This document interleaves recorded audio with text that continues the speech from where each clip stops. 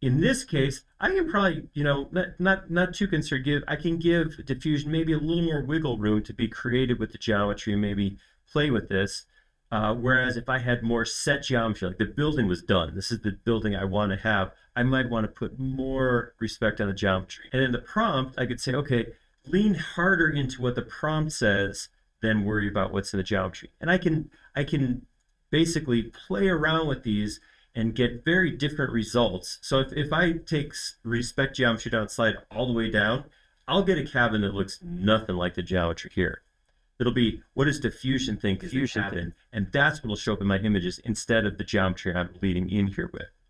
So there we go. We brought that down. And you can see, still pretty respectful, but as I gave that a little more prompt influence, I got a little bit more creative or more stronger AI visualization vibe than what I had before. I'm really liking them.